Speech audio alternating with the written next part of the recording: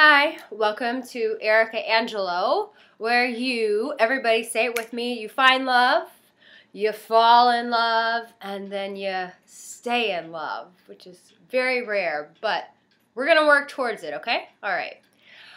I'm sharing something with you today. It's about life's changes. Guess what? Life does change. And if you're not a person who's very fond of change, this doesn't always work so easily for you, but it does. Life goes through these fun cycles and things change, and just when you're kind of coasting with one thing, then things kind of go in a different direction. And that actually happens with our relationships too. It goes in relationships, whether you're single, whether you're divorced, whether it's a new relationship, whether or not you're married. Relationships go through change, like these life cycles, these life changes. And so you have to do what? Roll with it. You have to kind of go with it. And the more you fight it, the more frustrated you get. I was just thinking about this just yesterday, actually. I went through one life, cycle or season where I had tons of time with very close, intimate friends. I mean, we were together like non-stop. And it was amazing. It was very good for my heart, and it was just an incredible time. It will be one of those life moments that I will always cherish. And I enjoyed every second of it. I relished in every moment that I had with those people. And then life changed. I had to make a move for my family, and I did that move, and then, life changed again, and I found myself,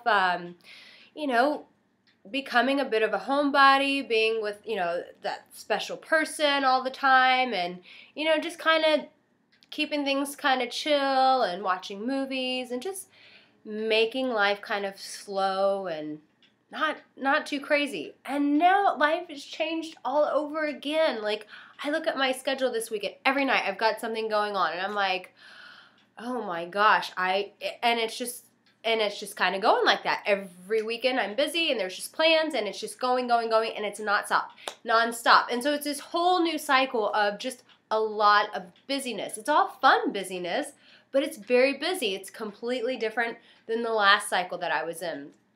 And so that's what happens.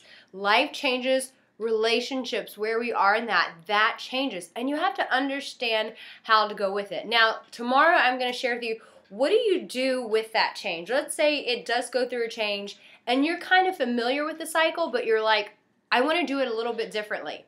Well, I'm going to be able to help you out with that as well. But you have to understand that your relationship is going to go through changes. Your relationship status is going to go through changes, and how that plays out is really up to you. But the biggest thing is this: don't fight it. Go with it. Go with the changes. Embrace the changes. I mean, it's just like seasons. They prepare us, the cold times, it prepares us to be indoors a little bit more, maybe do the things that are more intimate, like spend time with our loved ones. Summertime's all about getting out there and celebrating and going to the beach and enjoying life.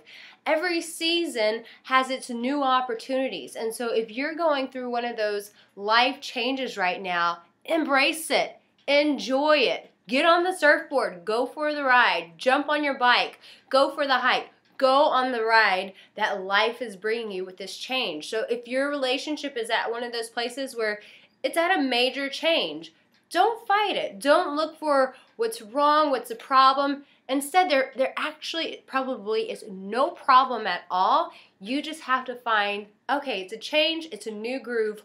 Where's my new groove, and what direction am I going in? So I want to share with you tomorrow, if you'll tune into the next one, I want to share with you, what do you do with these cycles? What do you do with these changes? Because sometimes, we've had bad experiences from them. So how do we change that? How do we make the new season, the new cycle, the new life change a different ride for us? One that we can enjoy and be far more successful with. Embrace the change. Go for it. It happens. So enjoy to be on the journey. Have fun with the change. Go to my website. I've got plenty of advice there. It's tons of free advice. And I also have a couple books on there. So go get the books. And if you need coaching, guess what? I have this option where you can do email coaching. Brilliant, right? So if you don't have time to just do one-on-one coaching, but you need just something fast and easy, email coaching is the way to go. Thank you so much for your time. I'm Erica Angelo, and I enjoy spending time with you guys. I hope you enjoy spending time with me next time. Mwah.